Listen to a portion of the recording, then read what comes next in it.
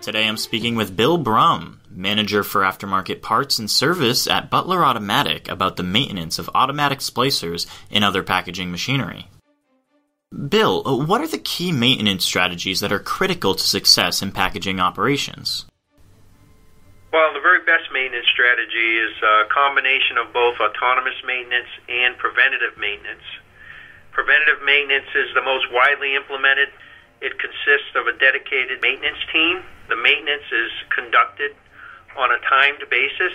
Now, when combined with autonomous maintenance, which is an operator-based strategy, our operators are the first line of defense on the equipment, and they are trained to focus on the cleaning, inspection, and lubrication of the machinery, and that's a checklist-based format conducted either daily, weekly, monthly. So the operators are trained in these basic tasks with the use of the one-point lesson plan. And the one-point lesson plans are essentially a very visual instruction set that's provided for each maintenance task assigned to the operation. And how can equipment manufacturers help packagers to best maintain their equipment? Well, equipment manufacturers can design the equipment for autonomous maintenance.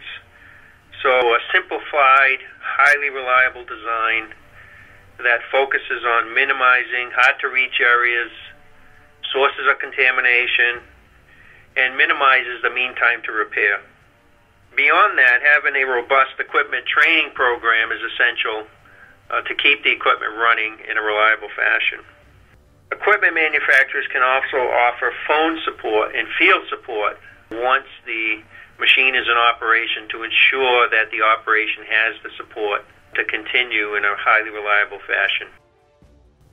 Now, what role does a packager's spare parts inventory play in equipment maintenance? Well, the spare parts inventory is essentially focused on maximizing the machine availability.